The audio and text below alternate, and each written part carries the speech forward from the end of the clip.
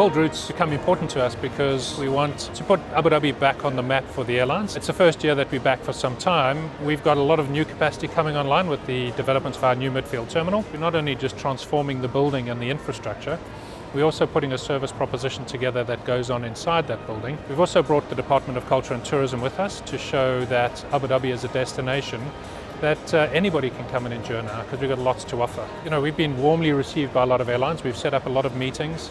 We've got long-term sustainable relationships that we want to create. We're not here for the short term. And we've had a lot of interest with carriers. So it's an exciting time for us. Abu Dhabi is open for business.